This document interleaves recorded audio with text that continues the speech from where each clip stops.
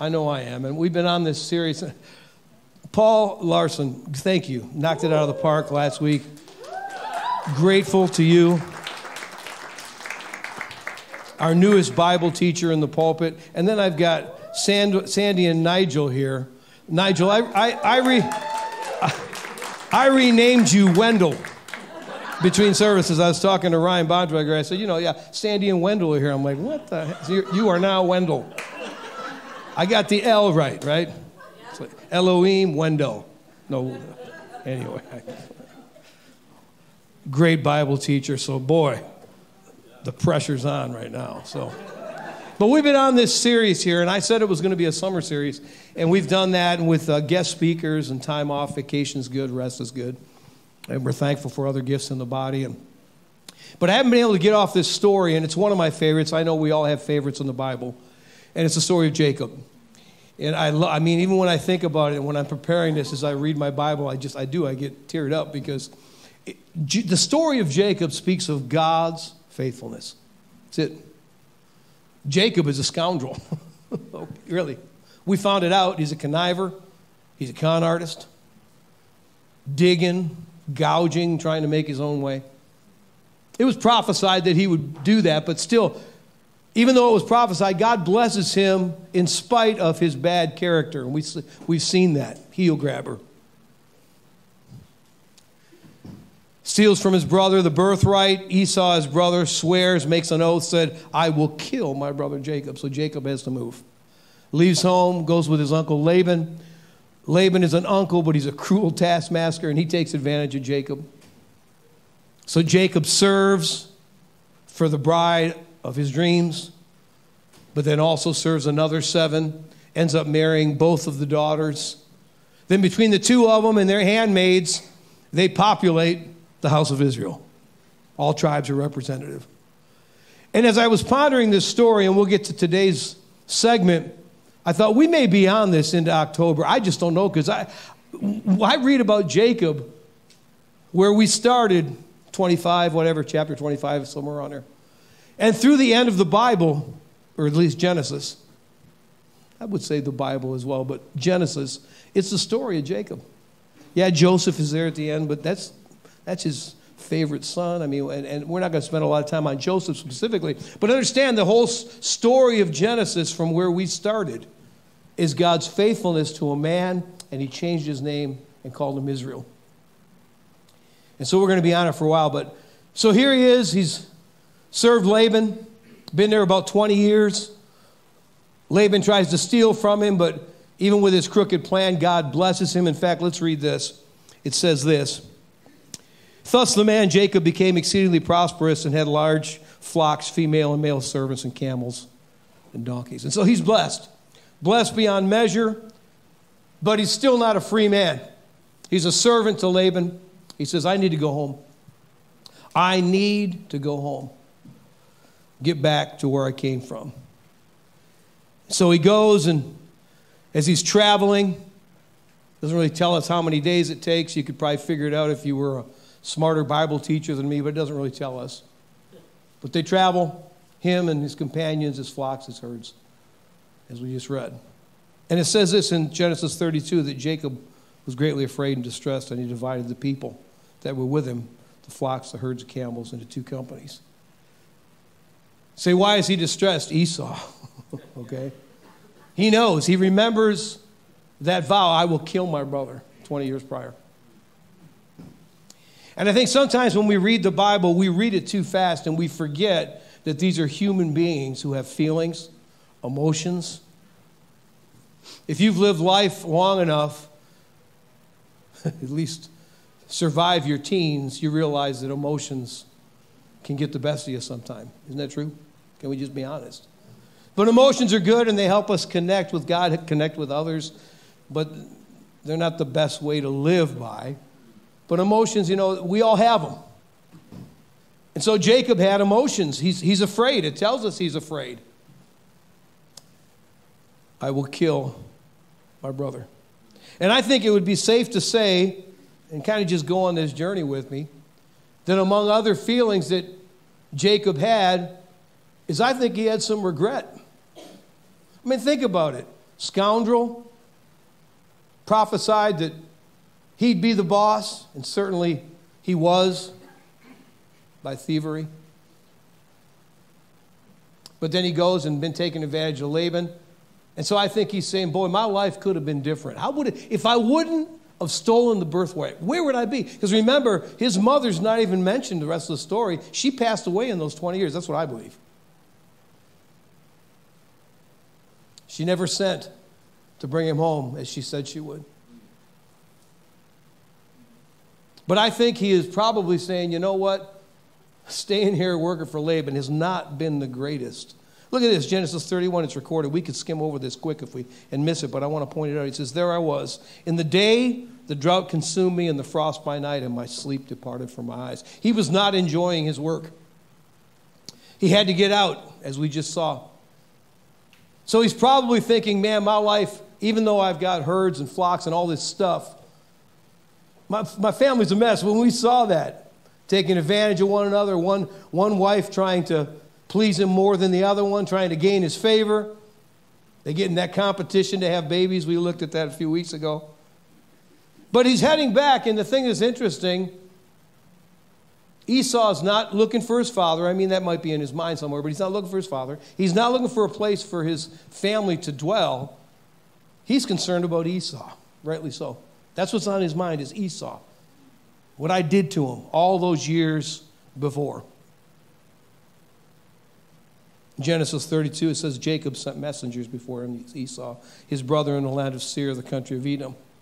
And he commanded them, saying, speak thus to my lord Esau. Thus your servant Jacob says, I have dwelt with Laban and stayed there until now. And most Bible scholars, I think, would agree, and I think it's probably true, is you could almost, this could be worded like this. Bear with me. Thus you shall say to my lord Esau, thus says your servant Jacob. Remember, he was the heel grabber. Yes, certainly it was prophesied, but he stole the birthright. And then his older brother would serve him. But now he's saying, say to Esau, my lord. His servant Jacob is here. His attitude's kind of shifted. I think all those days and those nights wondering how different could my life have been if I would have just said I was sorry 30 years ago. If I wouldn't have given up so much for one moment of pleasure 10 years ago, 40 years ago, whatever it is, where would my life be? And I think here's what we do, even as Christians. Sometimes I think we're the best at keeping secrets and hiding. We don't talk about it. We pretend everything's okay. Stay with me. But I'm telling you, we get up in the morning and look in the mirror and we let ourselves have it. Every mishap, every decision. And it'll eat our souls.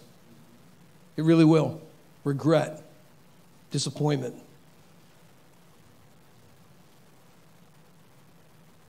And so what I think he's doing is he's trying to repair this burnt-out bridge, this 20-year-old burnt-out bridge. Reconstruction is necessary, and he starts by saying, tell my Lord Esau that his servant Jacob is here to see him. And then he says this in verse 5. And I have oxen and donkey and flocks and male and female servants, and I have sent to tell my Lord that I may find favor in your sight. And so again, as you read it, Esau is not flaunting his riches. I believe what he's saying, or Jacob rather, not flaunting his riches, but what he's saying to Esau is, I have the wherewithal to pay you back. I will pay you back for the wrong that I've caused you, trying to undo the damage that had been done some 20 years prior. Then the messengers that he sends to his brother Esau come back, and they give him this report. They said the messengers returned to Jacob saying, we came to your brother Esau, and he also is coming to meet you, and 400 men are with him. Other places in the Bible, parts of Scripture, 400 men is the typical size of a militia or a raiding party, and there's no reason to believe otherwise. We find out as we read on that's not the case. Esau had forgiven his brother, who knows when, but sometime already in those 20 years. But Esau, because he Jacob rather, because he knows how he treated his brother, he's thinking he's coming with 400 men. He's coming to do business. It's done. He said, I'll kill my brother. And he's got 400 of his warriors with him. Of course, verse 7, as you can well imagine, Jacob was greatly afraid and distressed, and he's divided the people that were with him and the flocks and the herds and the camels into two companies. So what does he do? He splits up all of his belongings and household into two companies. That way, if Esau attacks one, then maybe the other can get away, or vice versa. I'm going to at least get out of this with half of my spoils. So it's Jacob again, conniving his way, figuring out how to stay ahead of the game. But I think one of the other things we have to imagine, if you will, is Jacob probably thinking, this is it. It's going to end here. I'm at least going to lose half. My brother's mad at me. My life has been miserable and pointless. And I think it's a good chance to believe that Jacob was dealing with something we'll just call unconfessed guilt. Guilt bottled up inside, as we mentioned. Well, we don't tell too many people. Perhaps you're one of those people that has figured out the wisdom of having a close friend or two that you can be real with. A person will put their arm around you and say, you know what? There by the grace of God go I, with you. With you. And what I think is Christianity has turned itself into is these rules and regulations of perfection. Cross the T's, dot the I's, and God will answer our prayers. If you believe it, you'll receive it. Now understand something, the scripture is clear. Jesus said, pray with faith, and whatever you pray, you'll have. I don't discount any of that. But what we've turned into is a bunch of people that hide behind a camouflage of unconfessed guilt. Decisions say, how you doing? Oh, I'm blessed and highly favored of the Lord. But inside, and when we look in that mirror, it's quite a different story. You say, well, Pastor, you've talked about this quite a bit. That's why I like Jacob, because these are the things that if we don't allow God in to help us, our lives, you may even attain some things. I've seen people, looks like they're on top of the world. And I've heard people say, hey, I've been rich and I've been poor. Rich is better. Now, I'm not saying having a few things is bad, but if you don't deal with this, riches cannot heal the grief-filled heart. Only God can do that. No thing, no amount of accolades, positions can achieve that. And I think that's why the Bible tells us, confess your trespasses one to another. Pray for one another that you may be healed. The effective, fervent prayer of a righteous man avails much. Verse 9, 1 John says, if we confess our sins, he's faithful and just to forgive us our sins. And the blood of Jesus cleanses us. Walk in the light as he in the light, verse 7. I mean, it's that whole passage there. And this is the key to community. Now, here's what I believe. When we receive Jesus as our Savior, our sins are forgiven, past, present, and future. If that wasn't true, none of us could be forgiven our sins because we lived 2,000 years roughly after Jesus. So he has to forgive sins that have yet to be committed. Does that make sense? And the Bible says that I make you a new creation, one that's never been. As far as the east is from the west, I removed your sin. Don't ever forget that. Your righteousness did not gain it. Your righteousness cannot keep it. Again, it's okay to cross your T's and dot your I's, but you know what I found out? That if I cross my I's and dot my T's, God still is faithful to me because I believe. I believe. I mean, me, just like you, I've allowed him to work on the inside, but I'm still a scoundrel. And somehow he answers my prayers. So much so that I know the prayers I haven't seen answered will be answered. They will be. Whether now or in the life to come. And I don't use that as an excuse. I'm believing for things now. Somebody say now. But understand something. God is going to move because of his faithfulness. That's what he's always done. The promises of God are yes in him and amen in him. Not crossing T's and dotting I's. And some of that's important. I hope you're hearing my point today. And God wants us to come confess our sin to him. I mean, he knows. He's already forgiven you. But when we confess and then we get a brother or a sister with us, healing starts to take place. There's some things you cannot do on your own. And there's some things we can pray for ourselves, and certainly we should. But when it comes to these things that when we wake up in the middle of the night, they taunt us. When we look in the mirror, we think, oh my gosh. You ever look in the mirror? Listen, I'm trying to have fun with you. Anyone past 50, you know you look in the mirror and it's like you remember when those bags started. Come on, somebody. And you're like, forget it. They ain't go. I don't care how much sleep I get. They're still there. What happened? And say, what are those lines in your face, Pastor Tony? Those are smile lines. Because I make myself smile. Because I'm kind of a serious person, sort of. I mean, I'm funny. I got a sense of humor that you'll be like, he is a person in there. If you get around me, you know. But somewhere that person still exists. But I remind myself I should smile in life because we only get 70, 80 years. Hey, I'm believing for 120, but I'll take 80. I'll take 90. 70 is not enough because I'm 64. Come on, you all know what I'm talking about. 70 is not enough.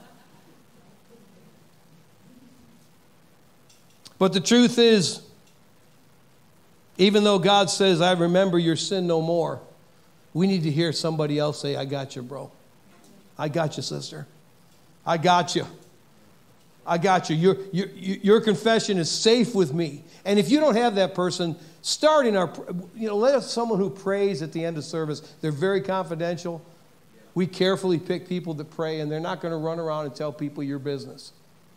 That's a good place to start. Go to that retreat I mentioned. Meet a couple more people. Someone may say, hey, can we take a walk? Say, let's do it. And just start to work it, get friendships. Join a small group.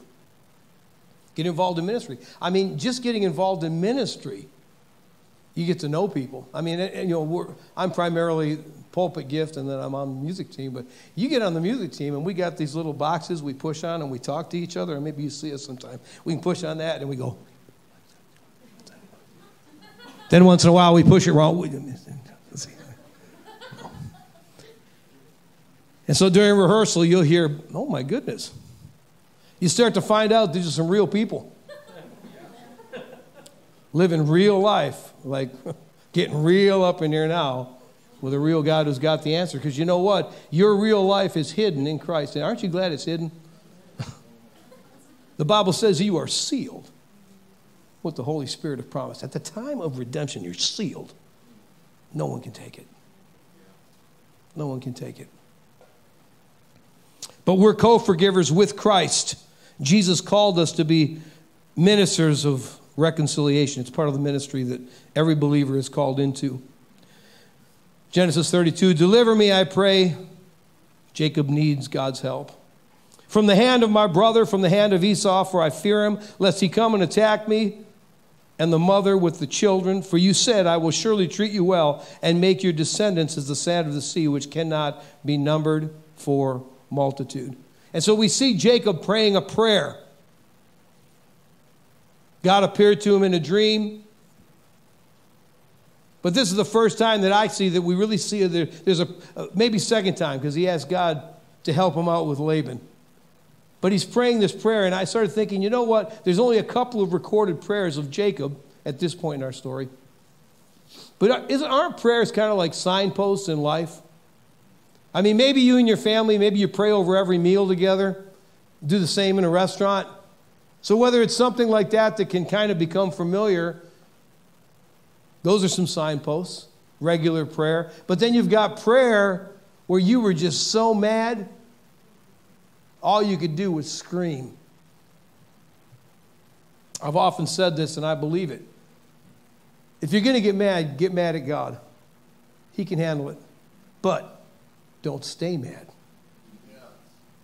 Because if not, you're just going to get mad at everybody else because you've got that suppressed anger. Am I speaking to anybody? One little thing doesn't go right and you're flying off the handle. Ready to pop your top. Why don't you just let God know how much you hurt and how pissed off you are? Oh, my. Look, if you're looking for the perfect pastor, you got the wrong church. But I am not him. But you know, sometimes in life, I'm like, what in the world is that? And counted on this. But you know what? When I go to God in those times of grief, those signposts of prayer, one thing I always remember were the times he was faithful. One thing I know that even when adult children walk away from the Lord, maybe just a song, God will come and say, I had it before. I've still got it. And I just had to say, even though I don't see it, I know that God, not because of my perfection, not because my family's perfect and has it figured out, but God is faithful. But God. There you go, right there. That's my story, the dots. But God was faithful. And we see that in the life of Jacob, and it's so true. But the Bible teaches us a lot about prayer. Really, it's full of prayers. Psalms in particular, but many other places. But Jesus tells a story, a true story. Two men that prayed and how different their prayers were. I want to read this, Luke 18. It says, the Pharisee stood and prayed thus with himself, God, I thank you that I am not like other men. Extortioners, unjust, adulterers, even as this tax collector. I fast. I fast. I give tithes of all that I possess. Do you see all these I's? Don't pray like this guy. God is not going to bless you because you crossed all your T's and dotted all your I's. Now, cross the T's, dot the I's. There's nothing wrong, but understand something. I think I've seen it. Just believe me, I've seen it. Maybe I'm the only one that sees it. Christians who walk with God for a while, they get a little ambitious, or maybe they're very gifted. Listen, you can be ambitious and gifted without God. He gives all gifts. Whether we come back to him and serve him, that's up to us to decide. But then we think, because this person's a good communicator, if I learn to pray just like them, come on, I'm preaching good. If I pray just like that guy on TV, well, there's a lot to learn there. Don't pray just like that guy. Pray like you. But get some word in you. We'll touch on that in a minute, because when we pray, we're echoing God's word back to him. But listen, you don't have to perfect this prayer that sounds just like the TV evangelist. Come on, I know I'm preaching good in this house today. And that's what I see in the body of Christ, and we're a bunch of camouflage people. Just trying to pretend we got something figured out. Listen, you can't figure God out. But one thing, he is faithful. Then it goes on, he says, I thank you, I'm not like this tax collector. But then him standing afar off, the tax collector, would not so much as raise his eyes at heaven, but he beat his breast, saying, God, be merciful to me, a sinner. Jesus said this one was justified. This one, not the I am guy, and I do. And there's things that get right in prayer. You know that. We teach on it. But man, I don't care how many prayers you get answered. Don't you ever forget, it's not about you. You can mess up a prayer, and I've seen God move. We're going to see it in Jacob's life. We've already seen it, really. The guy connives, he does things, and God blesses him anyway. Why? Because God is faithful. That's what Jacob teaches me above all. God's faithfulness. So many other types of prayer in the Bible. Abraham bargains with God. Maybe you've read that. One time Abraham lies and God blesses him anyway. I can't figure some of this stuff out. But I don't try to figure it out. I just say, God, you're good. You are so good. How could I not serve you and want to please you? And to me, that's the key right there to maturing and being healthy on the inside. Solomon delivers his eloquent 33 page, or word rather, prayer. It's like, man, if I could just pray like Solomon. Hey, Solomon knew how to pray, but he messed his life up, y'all, in the end. That's all I got to say. Somebody say, but God. All right. Blind Bartimaeus cries out to Jesus. In Greek, it's only 5 words. Help! And Jesus says, you're healed. What? Well, that's because Jesus was there. Look, the Bible says that we'll do greater things. The only reason things even happen is because God's good. Say, God's good.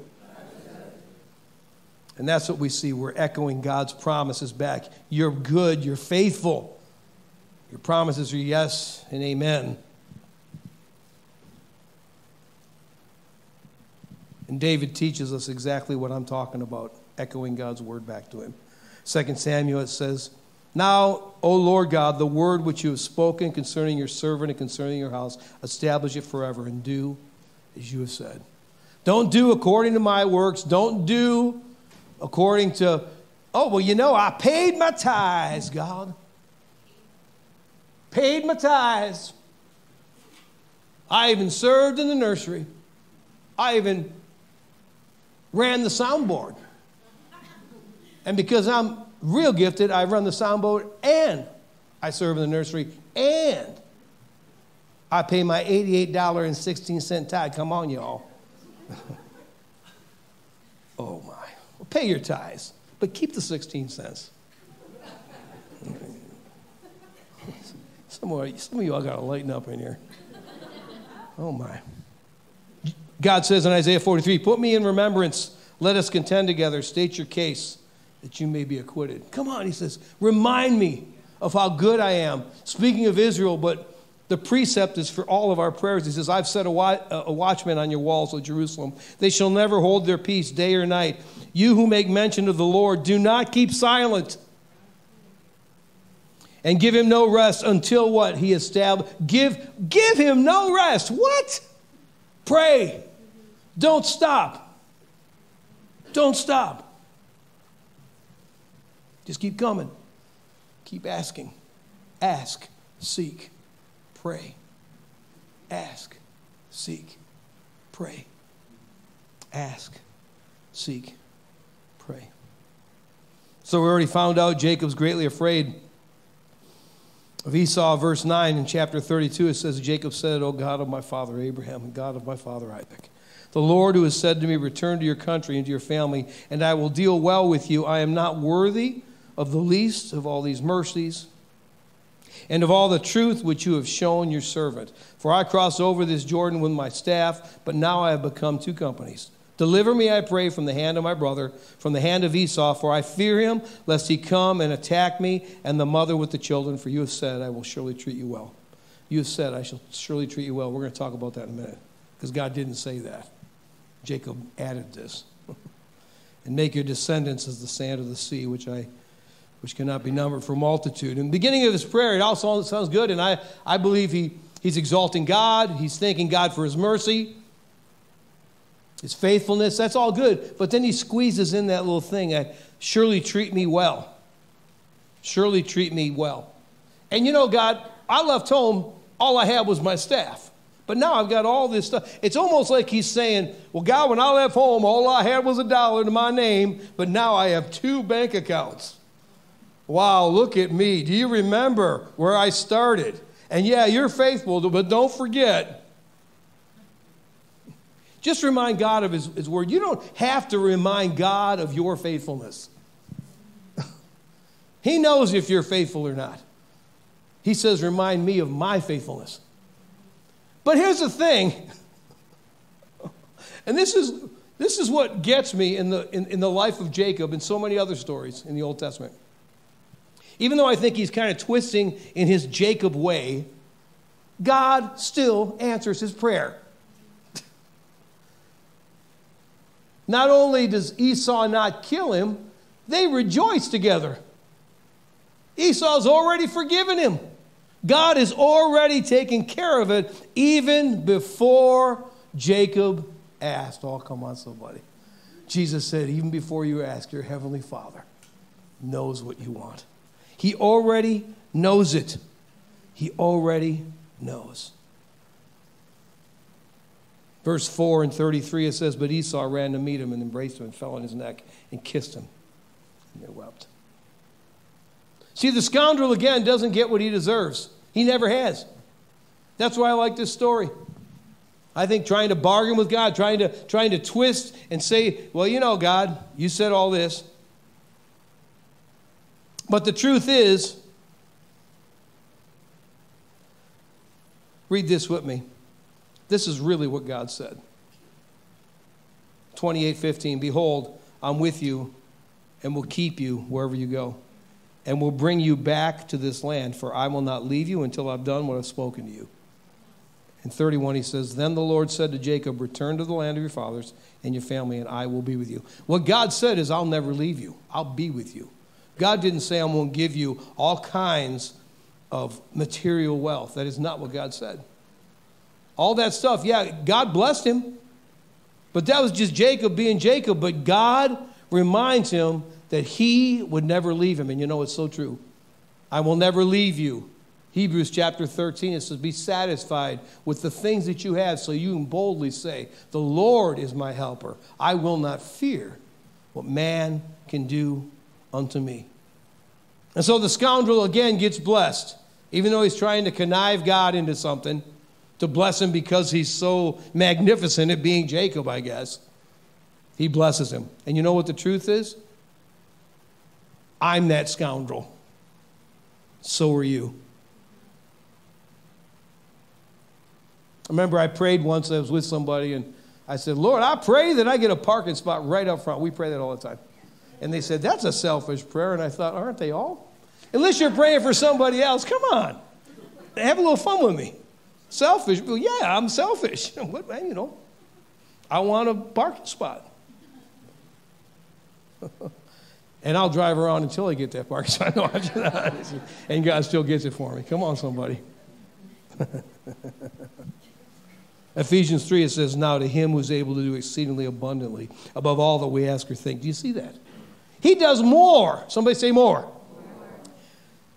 You don't get God figured out and then he answers your prayer. He always does more. Just don't stop believing. Just like that old classic rock and roll song. Don't stop believing. Hold on to that feeling. No, feelings, your minds are in the gutter. Immediately you go on a journey. You bunch of scoundrels. All of you, scoundrels. Scoundrels. But I want to say, can we just be honest about something? Let's face it, we do not know how to pray most of the time. I mean, again, we should try. We should certainly quote God's word back to him. I've already established that. But you don't know what to pray.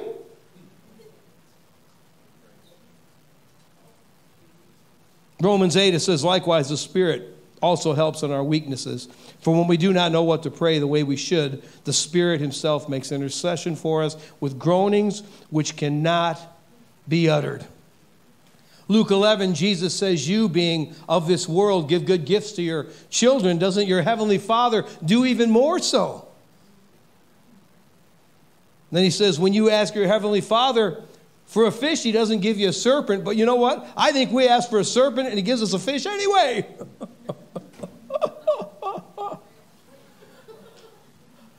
Why? Because he's good. He's so good. I mean, I think Christians could be so much healthier if they would just realize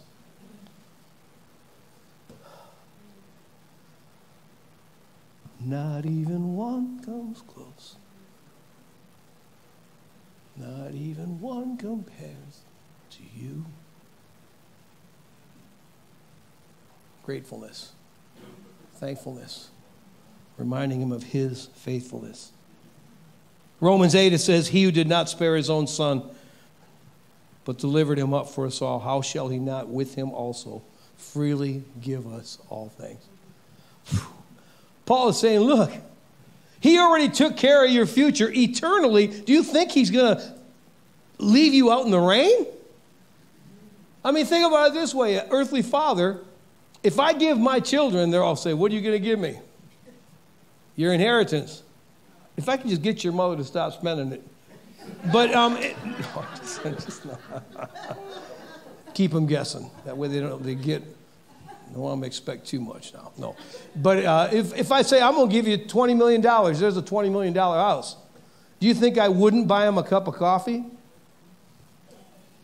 Or if I donate my kidney to help someone who needs it, do you think if they trip, I won't help them get up off the ground?